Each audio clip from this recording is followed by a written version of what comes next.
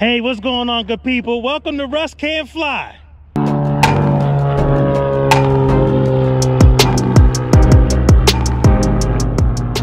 right, guess where I am? I am back home at Wings Field. And guess what they're doing, man? They're buying new aircraft. I can't believe it. So one of them is right back here behind me. It's a Piper, it's a low wing. I don't know a lot about it, but I'm with a couple fellas. I don't know if they want to be in the video or not, but suffice it to say, we're gonna crawl around this thing, see what's going on, and then at some point I'm gonna Google and get all the, you know, all the statistics and all that kind of stuff. But for now, here it is. So let's do a quick walk around. As you can see, this is a Piper-PA something.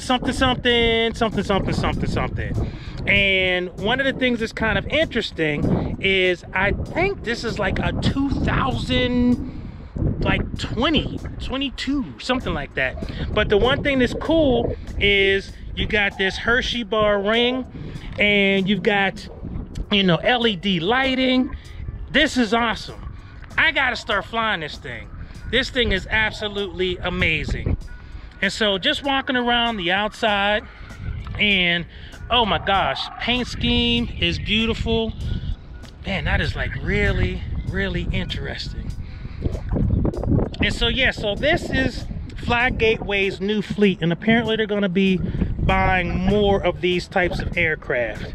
And just an amazing, amazing bird. And again, I don't have all of the statistics yet, but as you can see, man, I just, those LEDs are killing me. But just an amazing, amazing aircraft. So what we're gonna do is we're gonna go on in and look at the avionics, fire it up, take a look and see what we got going on. All right, so before I even get in, I gotta show you this. Look at this. Look at these tires. No ball spots, no cracking. I mean, I've never seen, I mean, you know, this is crazy that I'm getting excited about tires. Look at how clean that is. I've never seen that, even like when it's new, because you like the landing gear is usually a little older. So, but yeah, even the tires are great. And all the connections and the linkages. You know, now the one thing I'm going to have to get used to is this stepping up, you know, to get into the airplane. But it is just so crazy. And ELT panels, never seen any of this kind of stuff. Absolutely, absolutely gorgeous. So ELT tanner, look like the comms there. So I'm going to go on up, and this is definitely what I'm different. So I'm standing on where I'm supposed to be standing on the wing, so I don't want anybody to get crazy. But this is how you open this door release, and then the handle here. Oh! Now what's really interesting is that, and I'm gonna let this other brother get in here, and we'll do some more, but I noticed that there's one, I guess, PFD. So one of the things I will say is I don't know much about, you know, glass panels. So there's a lot going on here that I don't understand. But remember that 182 I flew, it had two. There's something like a PFD and an MFD was here. So I guess this can all, you know, do the same thing. But I'm gonna let the other brother get in, and then, you know, we'll do some other looking here. But one of the things I find fascinating is that this plane is a 3-seater. So there's one seat here in the back, and 2 seats here in the front. And let's see, just trying to look at some of the stuff. I'm gonna have to look at the POH just to kind of see, you know, some of the other statistics or whatever. But I can actually smell new airplane smell. Like, what's that all about? All right, so I'm gonna let the other brother in, and then we're gonna fire up the avionics and see what this thing looks like. Yeah, so, and that's what I was trying to figure out. Yeah. My steam gauges. This is beautiful. All right, so let's turn the battery Oh, let's check that out. You gotta pull it out. Yeah, you gotta pull it out. Yeah. Check that out. So I remember the G5. I've flown with those. This is the PFD. Databases. So I know you always got to do this, continue. Yep. Look at this. Look at this. Wow. Spoiled. This is crazy. These students are gonna be spoiled. Oh my gosh. This is crazy. Okay, so down here you've got your circuit breakers, and the thing that I really like is I've never seen this like little ELT which you can test. I mean, I've never seen that. Like that's something that I've never seen on the panel. And let's see, maintenance and billing Hobbs. Isn't that interesting? But what is that, 19.2? Yeah. 19 and then That's 13. 19.2. Crazy! And so then it has a, I know nothing about this. I have never used a autopilot, so don't know anything about this. Of course, all your normal foot controls in terms of the rudder pedals. And then fuel. Now that's one thing I'm going to have to get used to, because in all of the Cessnas that I fly, it's left, right, both. This one you have to switch from left tank to right tank as you're flying, so you kind of have to do some of that kind of stuff. Some folks set timers for that too. Okay. So, because there's a student that just crashed not too long ago. Nothing was wrong with the airplane. He just drained out the entire tank he was in and forgot to switch it to the other tank. Oh wow, that's crazy. So it's important to at least set a timer every like 15-20 minutes. Okay, switch the tank. So Yeah. it keeps the plane balanced laterally as well. Interesting. And what's really interesting too is I see down here it looks like there's rudder trim, which is kind of interesting. I've never used that. I know Quebec Sierra has rudder trim, but I never used to use it.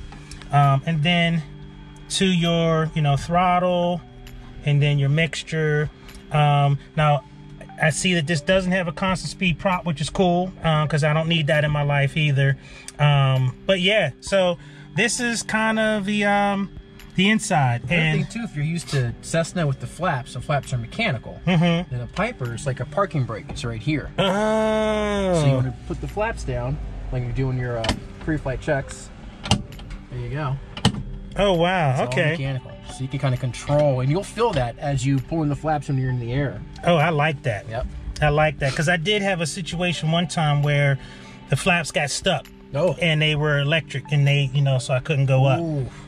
So That's squirrely. So yeah, so this is the inside with the avionics, and I will say that there's pretty good room. Like, we have some good shoulder room between the two of us. I do feel it a little more narrow on this side of me, so I can feel that this is a little bit more narrow. The sight picture's a little different from what I'm used to. This just seems to be higher, but it just could be the way I have the seat. But I definitely will say that the windscreen, since it kind of goes down more, I guess because it's a little bit more aerodynamic than what I'm used to in the Cessnas, it definitely is a very different, sight picture. But, new airplane. But yeah, I mean, this thing is sweet. So I don't know what else to say, but I'll definitely pull some stuff out of the book on the back end. But here, just one real quick. So the yoke, it's got electric trim. You saw when I flew that 182, that was the first time I used that. I got used to that real quick and liked it. I guess the trim wheel is down here. So either way, but in that 182, the trim wheel was like way down here. So the electric trim definitely made all the difference in the world. And yeah, I mean, and all of these buttons are so different, like this engine start, just like push to start, and all of these switches that basically are pull out and push down, or except for the pitot heat, fuel pump, that kind of stuff, those seem to just be regular toggle switches. But the thing about it is it's clean, it's really basic. I mean, an air vent that looks like, you turn it, you position it, rather than that tube thing that always came out in your hand and was crazy. So yeah, so that's the inside. Something like this. All right, so now I'm in that third back seat, and so I have seated the controls. Fly me to the Bahamas, let's go. But one of the things I will say is that, so it is definitely tight back here. One of the things that's definitely going on is that when we came in, we put the seats all the way back. So there'll definitely be, so you can see my left leg, I have plenty of room here. It's definitely a little tighter here. You can hear the controls are like, still like rubbing, right? But yeah, so, and there's your headphones jack back here, aircraft registration.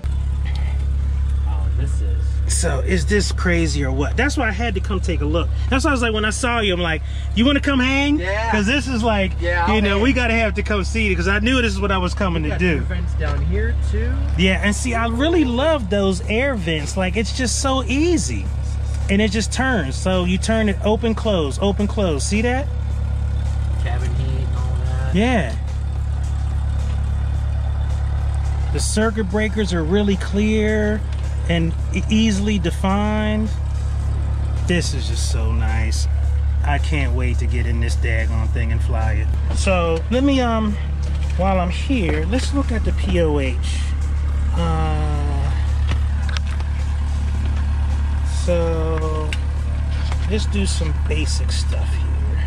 So this is a Piper-PA-28-181. That is the title or type of this Piper aircraft.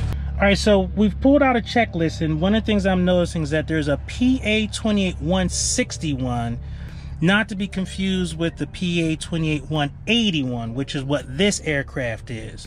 So it looks like for the PA-181, maximum ramp weight is 2550, which is interesting, same as a lot of the Cessnas I've been flying. Maximum badge compartment, which, you know, I'm pretty much sitting in, is 200 pounds. So query as to whether or not I'd be able to sit back here. Fuel capacity is 50 gallons. Usable fuel is 48 gallons. Oil capacity is 68. And then demonstrated crosswind component, which is really interesting, is 17 knots. Most of the Cessnas that I've flown are 15. So looks like it's like a higher crosswind component.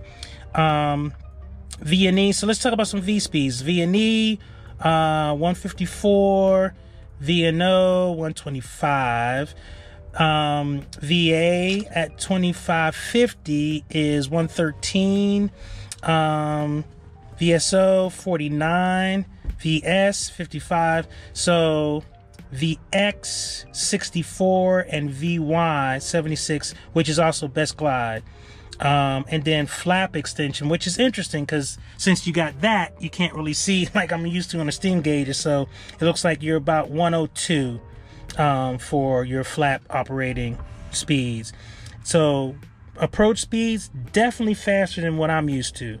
Downwind 90 knots, base 85 to 80, and then final 70 to 75, which is pretty much, and then short final 65. So that's, now what's interesting, 40 degrees of flaps in this plane, which I did not know.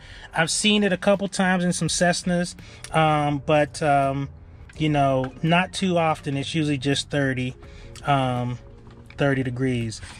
So that's pretty much the V speeds for this airplane. And yeah, it is it's just nice. I don't want to go. I don't want to go. I'm telling you, it would be really, it's just sitting here. It's just sitting here. It's just sitting here. So in conclusion, this is just an amazing airplane. And as you can well imagine, I need to get my hands on this thing. So that's my little special Wednesday edition of Russ Can Fly. hopefully sometime in the near future you will be seeing me in this aircraft. Just an amazing machine, and to be in a brand new aircraft, are you serious? Wings, thank you so much. So I will be getting on the schedule shortly to start flying this thing. All right, with that, Russ Can Fly special Wednesday edition, I'm out. Peace.